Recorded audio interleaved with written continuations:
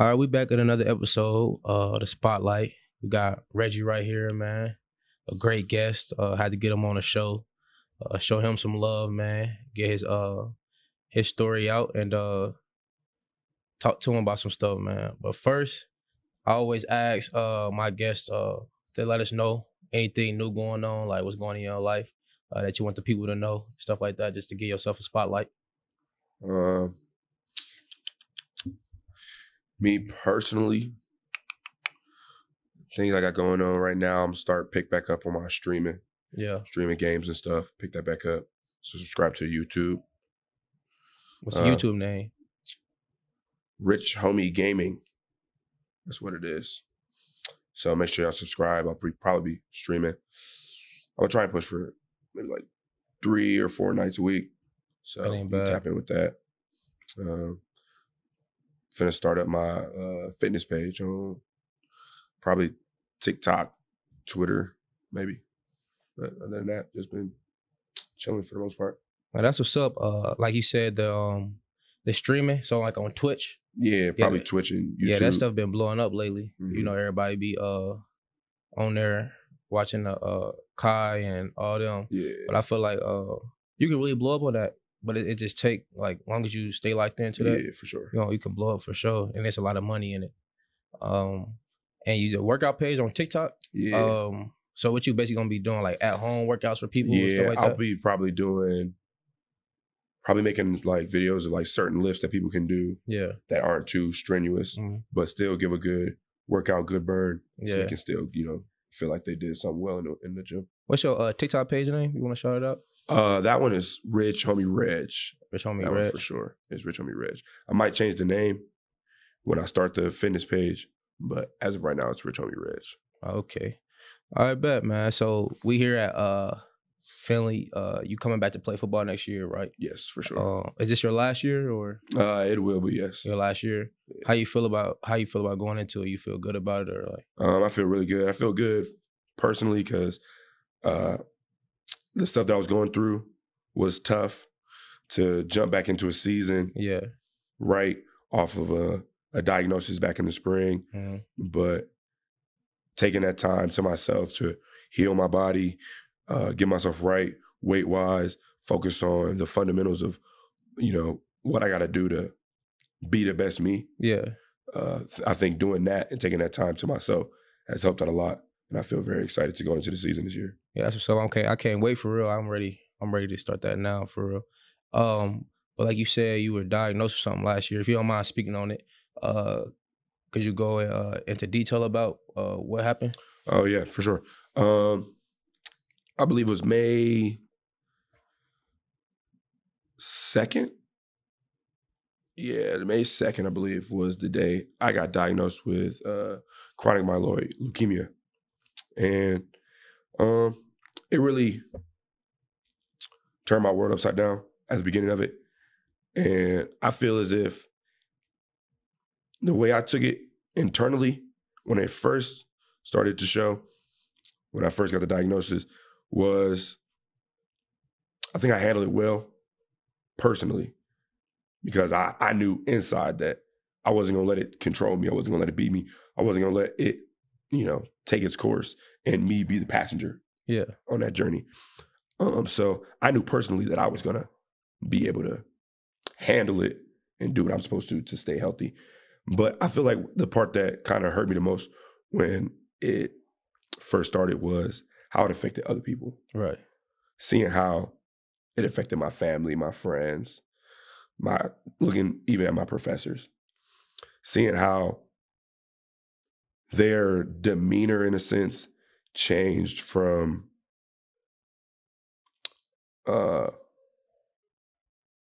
it's Reggie to is Reggie okay? Yeah. And I feel like them having to worry that much is kind of what weighed on me the most. Okay. That's crazy, because I remember we both found out at the same time. It was during a summer workout. It was, and you were tired. And Marcus and them started doing extra runs with you. But we didn't know. We thought, people come in, they just be tired at first and they just got to get through it. So we didn't know.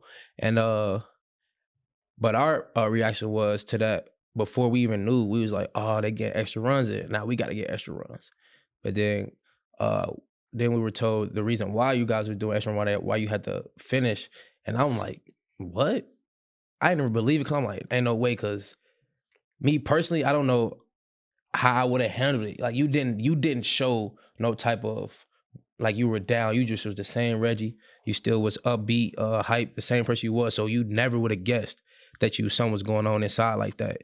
And because a lot of people would break down off of that. And I don't even know if I'd be strong enough to like stay myself because that is a crazy thing to find out. And it's like, it's heartbreaking for real. But then that you say like the hardest part was how other people reacted to it. That's amazing to me because that's on another level for real. Being able to stay, cause you didn't change at all at the season.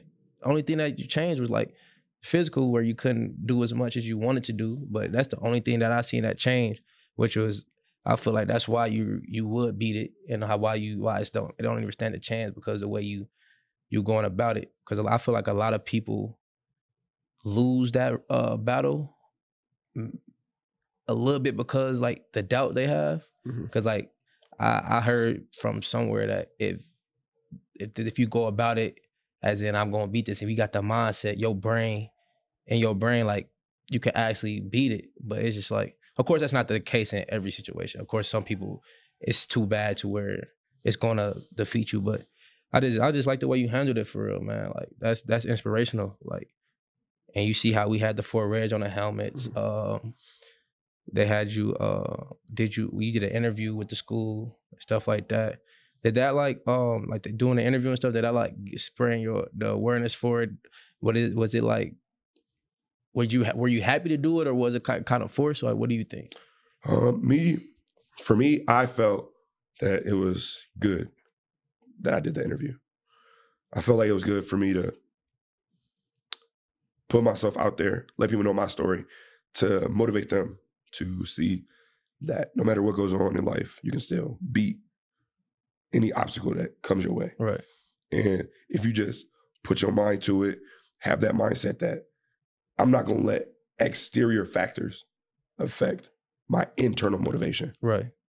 So I'm not going to let a disease, I'm not going to let other people's thoughts, just other external things affect how I view myself. Right. And if I view myself as the strongest person when I walk in the room, that's how I'm gonna hold myself. Right. And so, yeah, I wouldn't say it was easy for me to be able to look past the diagnosis. Yeah. But I want to say that it was an easier flow into being able to handle it well. Because you athlete, a great athlete, actually, like, explosive. You play D-line, but you like you said, you played receiver in high school, some receiver, probably a lot of other positions too. So you would never even guess like, boom, like you were All-American, preseason All-American, like what is it, a year and a half ago, and stuff like that. Then find that out and still being able to just keep going forward. And now you're gonna be able to go crazy this year. Hopefully, get that All-American, and we win a lot. But that's the plan. But like I was talking about athleticism. Your sister also plays basketball. Where she play at? University of Minnesota. Minnesota. She what grade she in? She's a sophomore this year. Sophomore. She turning up. Yeah, for sure. That's what's up. She's doing her thing. And out your there. parents played basketball as well. My dad played at Delta State, and then my mom played at Kansas. At Kansas? Yeah. Oh, that ain't bad. Kansas is. Yeah. Is Delta State HBCU, or I'm tripping? I'm actually not sure. It just sounded like one. I don't think it was. Okay. So what? I know you're good at football, and I also seen you play basketball as well. So you're good at both. What made you decide? All right, everybody in my family plays basketball, but I'm gonna choose football.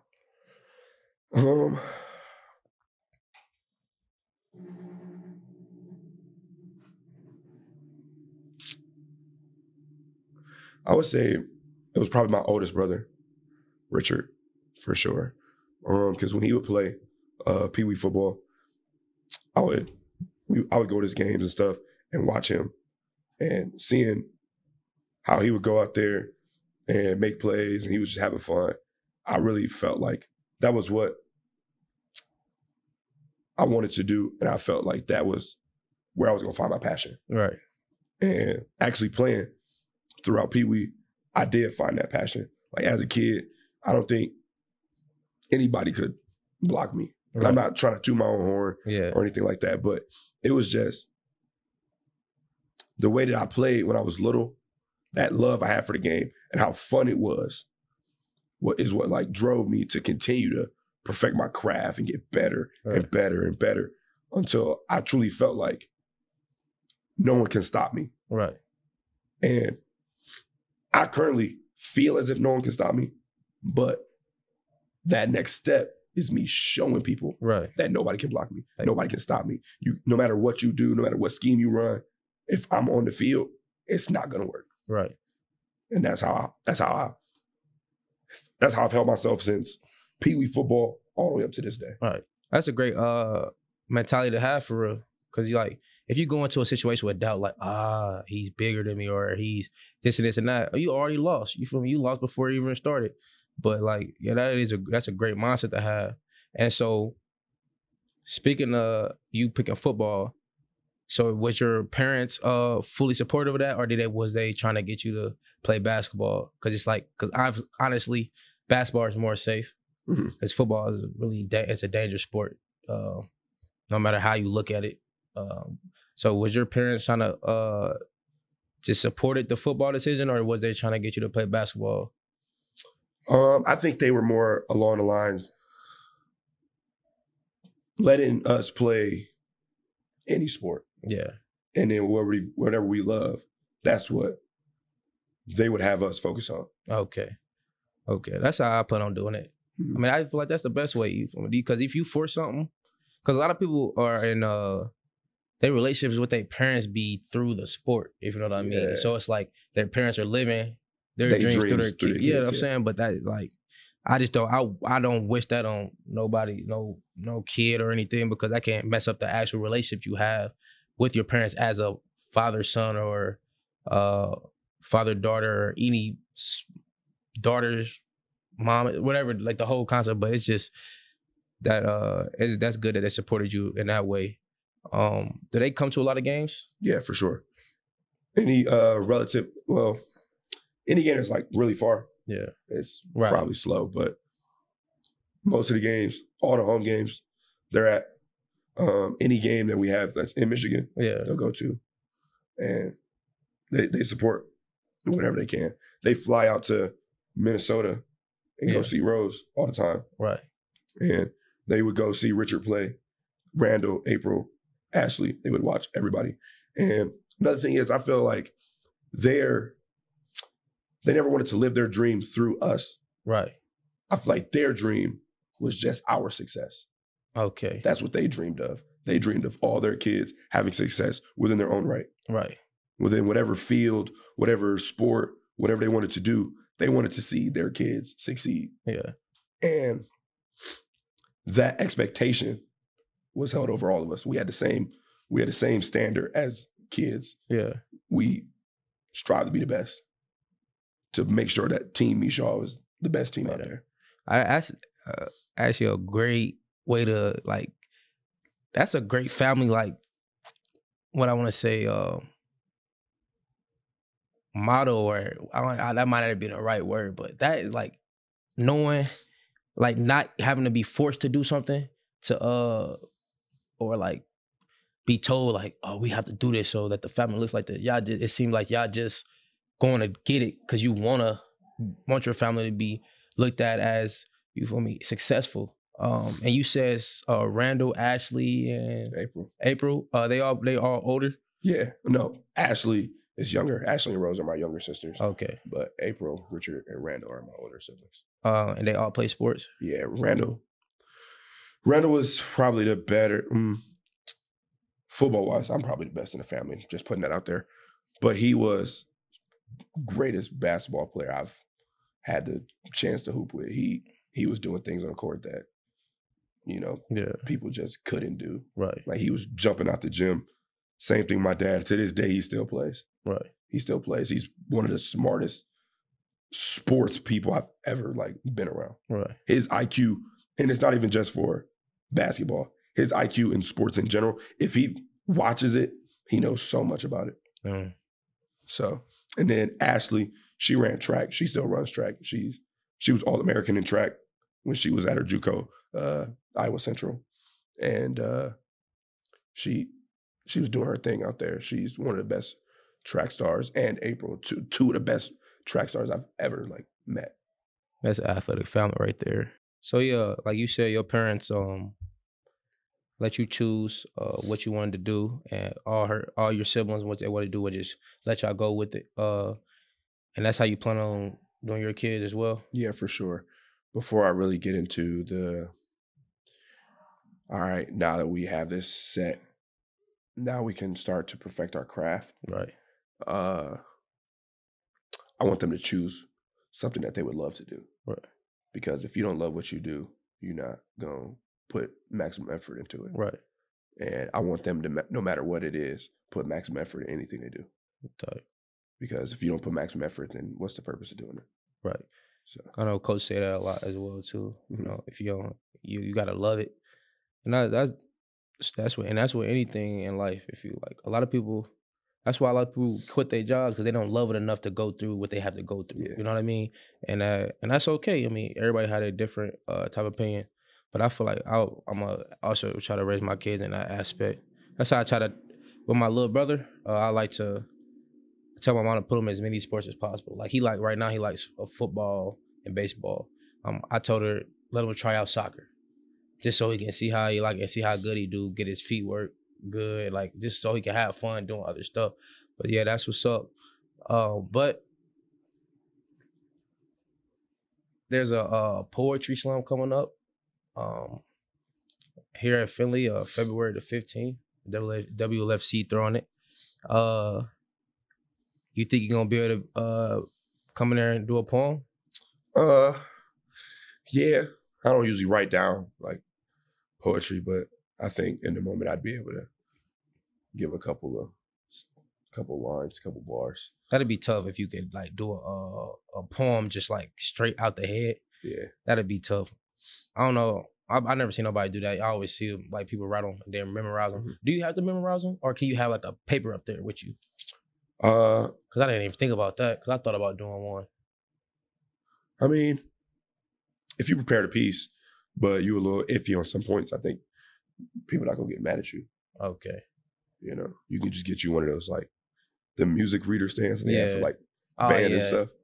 Set that on there and then be able to tell a piece. Yeah. Also, I'm a type of person. I'm gonna let people know like this. I don't do this on a regular, so yeah, cut me some slack. Yeah. But like on campus, like, are you involved in anything else on campus? Like, do you do anything outside of football? Yeah, I recently got involved with the Pulse, and trying to be more involved with the TV station. Yeah, try and do stuff like that. I really feel as if journalism, like being an interviewer, would be my type of thing because I like to ask questions, right? Get to know people, and I feel as if that would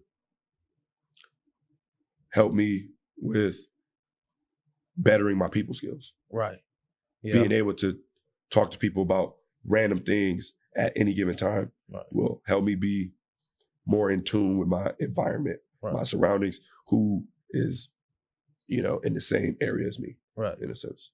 I can see, I can actually see you doing like having a YouTube, doing like public questions, going around campus, but it's kind of hard here. You gotta find like the right times where everybody out, like, but it'd be like weird times, like 12 o'clock with everybody between classes, or like 7. Never on a Friday because everybody everyone's going right after class. So not on a Friday. They're out of there. But yeah, that'll be tough. Like especially on the post, you can come out there and do you can do the sideline interviews. Mm-hmm. You can do we can actually expand it to other sports other than basketball.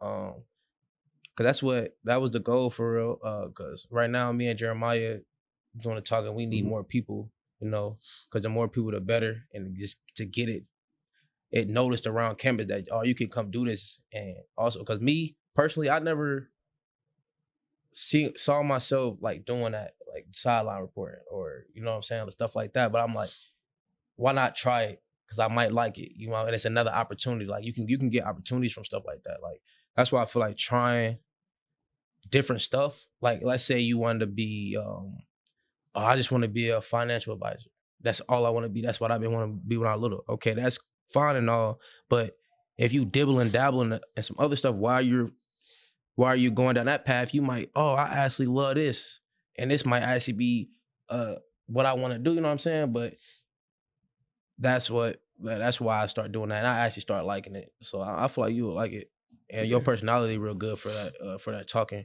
and stuff like that. That's why we really wanted you to talk, be the host at the basketball event that we had. We really wanted to do that, but you played. Yeah. So we have Marcus. Marcus is also good at the hosting. But yeah, that's tough, man. To the post. So like outside of like when you go home, you said you live in Michigan. Mm-hmm. Are you Michigan fan or Ohio State? Because you in Ohio now, and I'm gonna stay with Michigan for sure. I feel like it's an obligation at this point. I've been a fan of Michigan for a long time, but I never really watched football. That's the one thing I just couldn't do. I couldn't stand to just sit there and watch football. I didn't, before maybe like a year and a half, maybe 2 years ago, I couldn't stand watching football. Like I just didn't like watching people do the stuff that I could do. Yeah. You rather be playing because I'd rather be doing it. Yeah. You know. But so what type of stuff do you watch on your free time then? A lot of movies. Favorite movie? Favorite movie of all time? It's a tie. Between what? Ready Player One. Say it again? Ready Player One. Okay. And the first Jurassic Park. I seen the first Jurassic Park. Yeah. Pretty good. So how would you compare the first Jurassic Park to the new ones they're making?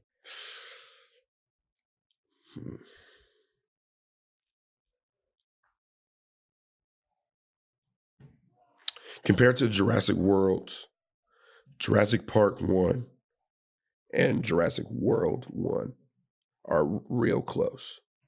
But the other ones, I feel like they were doing a little too much. Yeah.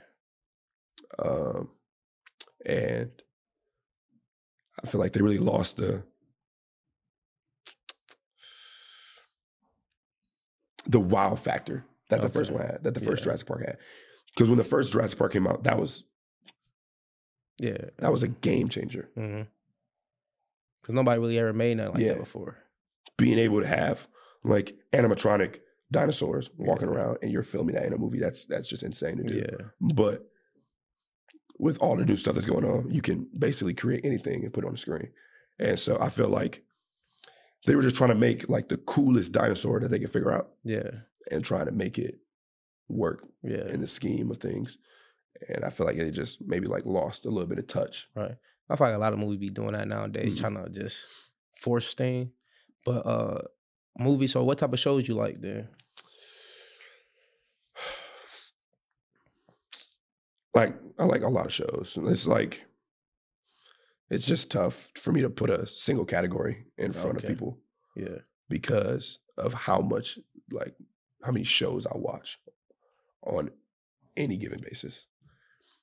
Like adventure shows, thrillers, dramas, rom-coms, like a bunch of different, just a bunch of variety. A great big variety of TV shows and movies. I just really enjoy being able to sit down and watch a good like film or TV show, one that can truly pique my interest. Like right now, I'm watching Last of Us, and Last of Us used to be a video game, and I played through the whole thing. I loved the video game. It was one of the best games I've probably ever played, and they made a TV show adaptation of it. Oh, okay. So watching that, I'm a real big stickler on if you're gonna make something based off something else, it gotta be parallel. Yeah. They gotta be seamless. And I just like watching stuff like that because it gives a different perspective. Like the show is giving different background stories than the game, but it's still good to see that they're doing a good job in portraying the game as a show. Yeah, especially when you like the game, you got Mhm. it. If they made it all totally opposite, it would just be like, that's how I felt about I don't know if you've seen, like, have you seen Matilda? Yeah. So you seen the regular one, right? Yeah. And then they put a musical one out. Mm. It was kind of, I like the musical, but it's like it seemed generic compared to the real one. Mhm. And I was just like, I guess you gotta get used to stuff like that because it's the time we in. I feel like they made I feel like it was some great movies made back then. Some Yeah, great for sure. movies. Great movies made now too, but it's just like when they try to make a movie that was, remake. a remake that was Yeah. already good, you know, it's gonna be hard to make it better. Do you do like you got any special talents you got like that nobody know about?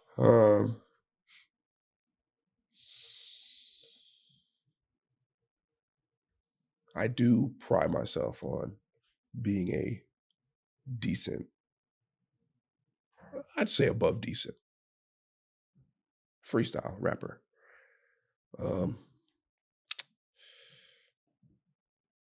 People already know that, but that's just one of the things that I just like to do that. Yeah. Anytime, like if you ask me, like, yeah, Reg, you want to throw on a beat? We can just have like a rap circle. I'm down for it anytime, you know. But any other talents, I don't really know per se. So when you freestyling, is it like when you say a word, does the next one just pop up like that, like this right there? Or I don't know how that go. I can't freestyle for nothing. So for me, whenever I have my first line, my second line could be directly or indirectly connected to the first one. So it's really about when I listen to a beat, I have to hear the pace of the beat to know what tempo I'm gonna be on. Yeah. So it could be if I get a quick beat, I could do line after line. But if I get like a slower beat where I can actually like tell a story, Yeah. I would put a line, then like a filler, then the next line, and then it'll be very cohesive. So you thinking of that all right there and then? Yeah, Like as soon as the beat come on, boom, all right, this how I'm gonna do it. Once I get a feel for the beat in the first like 10, 20 seconds, then I can go from there. I'll probably throw out a bar at first just to get like basically like putting your feet in the water. Yeah.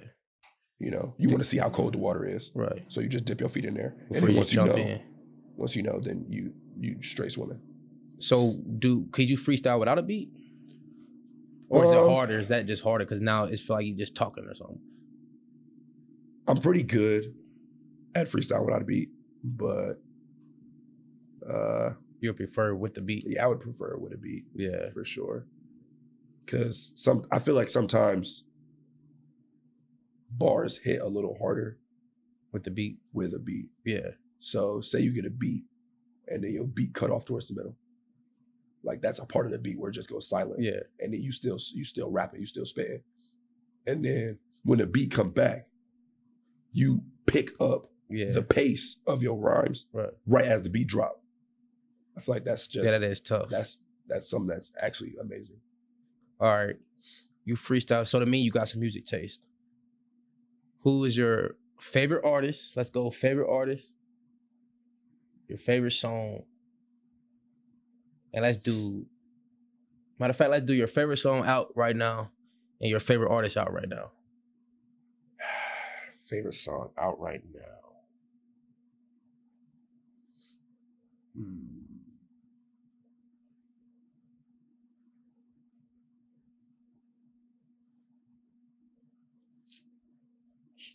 Cause you know everybody rocking with that little Uzi song right now. Oh, I just want to rock. Yeah. Cause he really ain't saying nothing for real, but it's just so hard, like the beat. Yeah, and all it's that. just. I feel like that song's just catchy. Yeah. I feel like people like the song more for the dance, not than the song. But favorite song out right now, I'll probably say like newer-ish or like like newer, like just dropped. Or if you can't think of one that's just like that, just not just dropped, but like recent, you can Favorite song ever? Okay.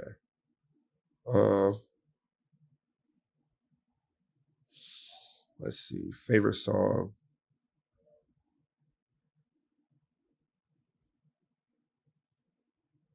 Favorite song of all time. Any song, if I could pick it and just play it, is Mind Playing Tricks on Me by Ghetto Boys. Okay. My dad put me onto that, and it's literally one of my favorite songs I gotta try it out one time. ever created. I gotta listen to that. What type of song is it? Like what genre of music? 90s rap. Okay. Yeah, 90s rap for sure. Is that something I should know?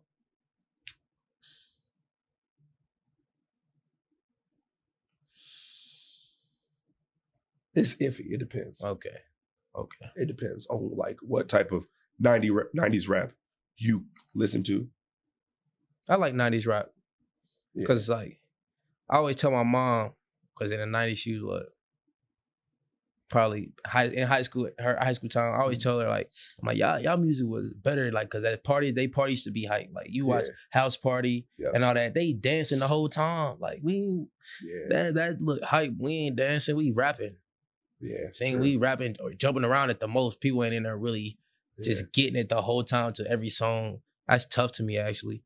I watch House Party like so many times. But that's a good movie. Like, is it anything like else that you're doing that you want to like shout out or like want people to tune in? Because like you said, you already said the TikTok, you got the YouTube coming out. Is there anything else that you got in the works that you want to let the people know about?